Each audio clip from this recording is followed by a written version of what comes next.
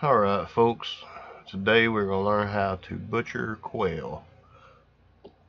Get us a good pair of scissors or shears.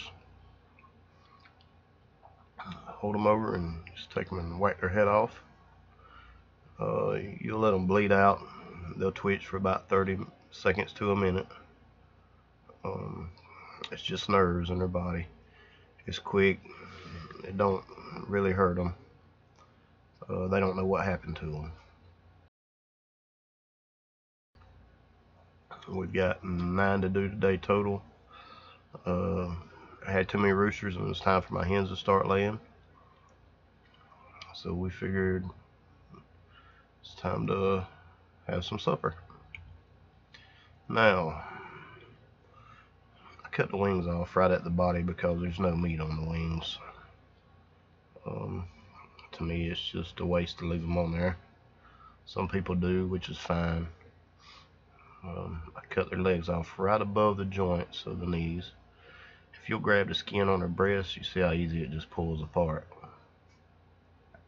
You just pull him right out of his skin. So, kind of like skinning a rabbit. It's a lot easier. They'll get feathers stuck on their tail end sometimes. They're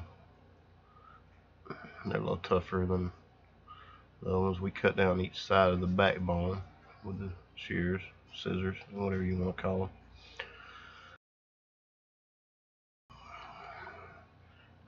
Lay him open and clean him out.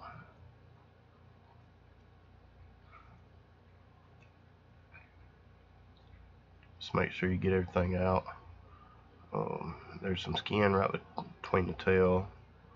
I usually whack that off because there's no value in it. Put pressure on the inner cavity while you're rinsing it out. It'll help you get all that stuff out of him.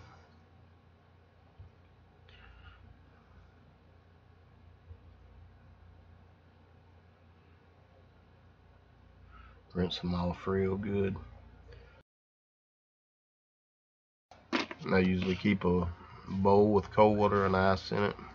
Throw them in and you can see, there you go. You got a clean quail.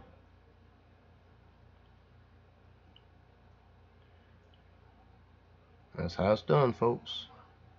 Y'all have a good day. Hope y'all learned something.